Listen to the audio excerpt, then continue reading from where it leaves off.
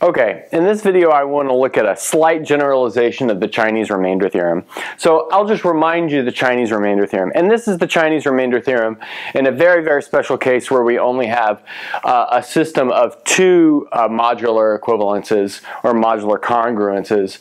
But this can be generalized to n or k congruences, and this theorem that I will present can also be generalized to k congruences, although I won't do that here. So the Chinese remainder theorem says the following. So if we have relatively prime numbers m and n, then this system, x is congruent to a mod m and x is congruent to b mod n, it has a unique solution modulo the product m times n. So what we want to look at is the question of, what if this GCD is not equal to 1? Are we guaranteed to have a solution? And what is that solution unique modulo with respect to? And so we'll answer both of those questions, and the statement of that result goes as follows. So the system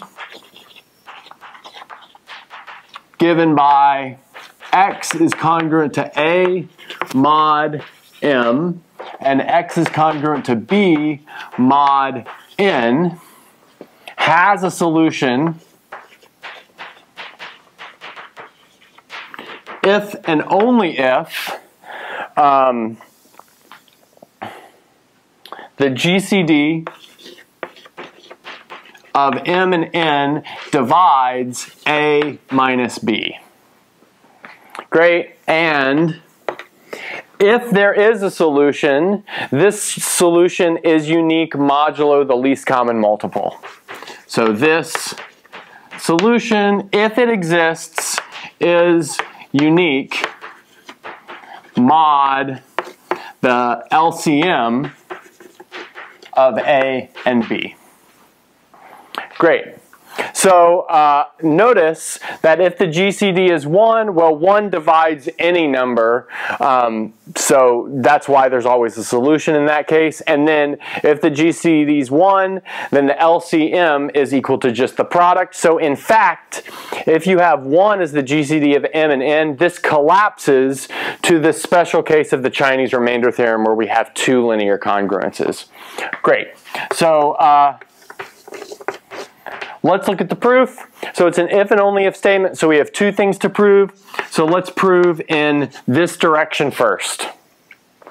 So let's suppose x is a solution to, and then let's maybe number this thing up here.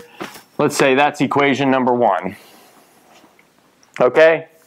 So what that means is that x is congruent to a mod m and x is congruent to b mod n. So that means that m divides x minus a and n divides x minus b. Cool. So that means we can write x minus a is equal to m times k1, where k1 is some integer, and then we can write x minus b equals n times k2, where again k2 is some integer. Great, so that's the definition of divisibility. And now what we want to do is subtract these two equations until we form this quantity a minus b. So let's do that. So that looks like we're going to need to do the second equation minus the first equation. So that will give us a minus b is equal to n k2 minus m k1. Great. So now notice this is a linear combination of m and n. So let's write that down. This is a linear combo of m and n. So that's like definitely true, but by a previous result, we know that all linear combinations of m and n are multiples of the GCD of m and n. So that means this is a multiple of the GCD of m and n. So I've got proof on the channel where we prove that. It's not so hard to prove.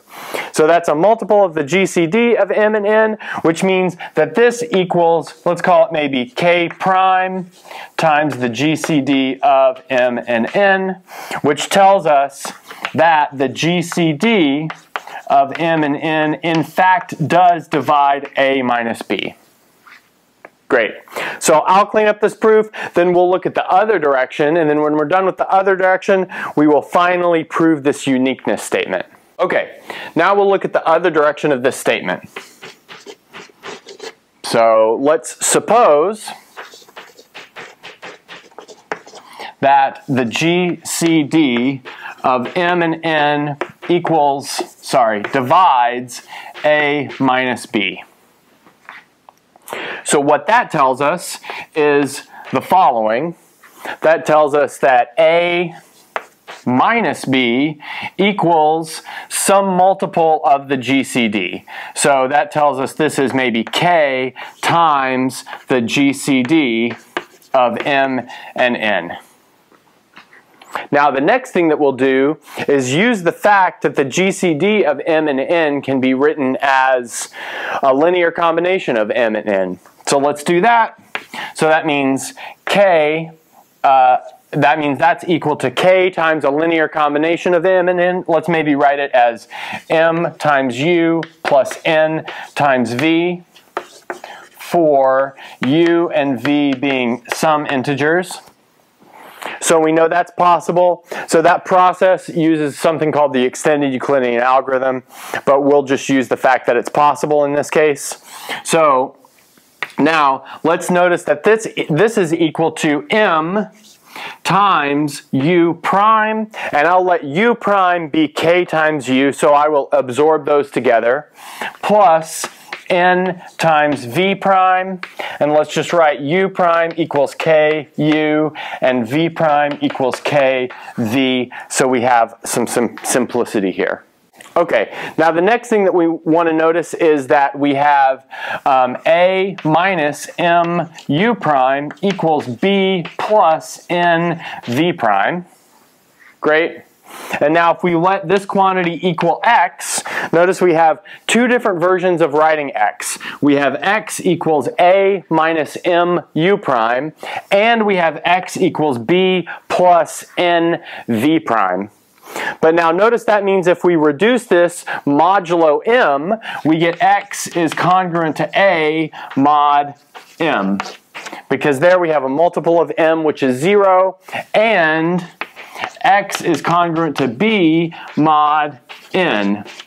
Again, because here we have a multiple of N, which is 0. Great. So now we've proven that if we start with this divisibility relationship, we get a solution, and in fact we were able to construct that solution. So the last thing we need to prove is this uniqueness. Okay, so all that's left is to prove the uniqueness of the solution. So let's suppose x1 and x2 are solutions. Great. So what that tells us is that x1 minus x2 is congruent to 0 mod M. So how do we see that? Well, what we can do is see that x1 is congruent to A mod M and x2 is congruent to A mod M, so we can subtract them and get this, and x1 minus x2 is congruent to 0 mod N. Great, but what that tells us is that x1 minus x2 is a multiple of M and N. So that tells us that M divides x1 minus x2 and N divides x1 minus x2. But then by the property, or by the definition of the LCM, that tells us that the LCM of M and N divides x1 minus x2, which tells us that x1 minus x2 is congruent to 0 mod the LCM of M and N. Good. which finally tells us that x1 is congruent to x2 mod the LCM of m and n, which was our goal.